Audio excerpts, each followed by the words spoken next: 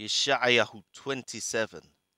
In that day, Yahweh with his hard and great and strong sword will punish Leviathan, the swift serpent, and Leviathan, the crooked serpent, and he will slay the monster that is in the sea.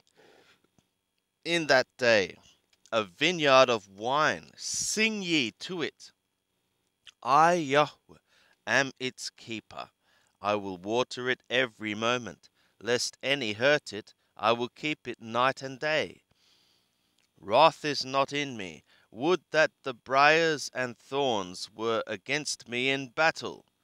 I would march upon them. I would burn them together. Or else let him take hold of my strength, that he may make peace with me.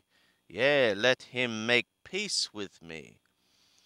In days to come shall Jacob take root, Israel shall blossom and bud, and they shall fill the face of the world with fruit.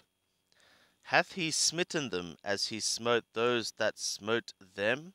Or are they slain according to the slaughter of them that were slain by them? In measure, when thou sendest them away, thou dost contend with them. He hath removed them with his rough blast in the day of the east wind.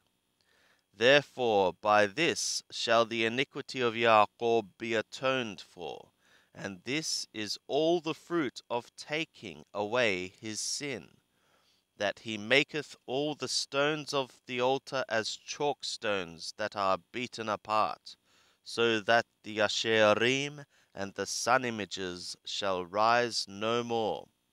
For the fortified city is solitary, a habitation deserted and forsaken, like the wilderness.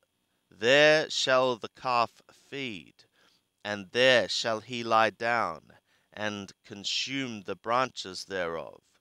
When the boughs thereof are withered, they shall be broken off. The women shall come, and set them on fire, for it is a people of no understanding. Therefore he that made them will not have compassion upon them, and he that formed them will show them no favor. And it shall be in that day, that Yahweh will beat off his fruit from the flood of the river to the brook of Mizraim. And ye shall be gathered one by one, O ye children of Israel. And it shall be in that day, that a great sounding horn shall be blown, and they shall come that were ready to perish in the land of Athur, and they that were outcasts in the land of Mizraim, and they shall worship Yahweh in the holy mountain at Jerusalem.